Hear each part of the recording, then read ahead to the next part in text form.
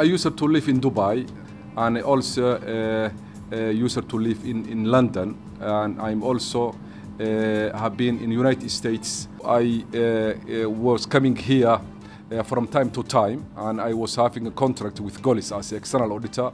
I knew the area, and I knew the company, and I became to be the choice, and I'm very pleased with that.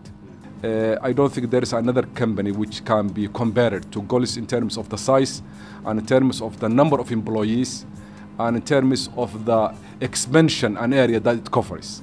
I felt that I have the responsibility to contribute. There is many opportunities in Puntland, in telecommunication business, in internet business, in commerce in general, in training and education, in infrastructure. There is many businesses available to anyone who is interested.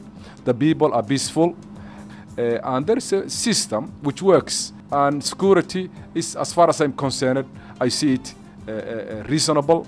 And I think anyone who comes to Somalia for a business mind will get something to start with. There is many businesses who are thriving. They need expertise. They need engineers. They need technical people. They need business planners.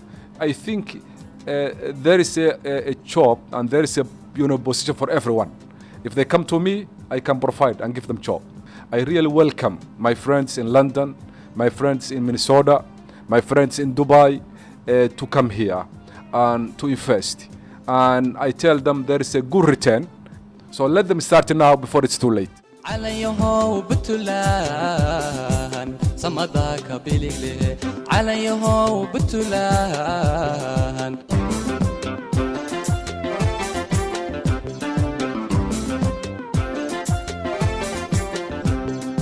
بهوريو هباسيو بلان كحجابي صمدك بليله عليه بتلان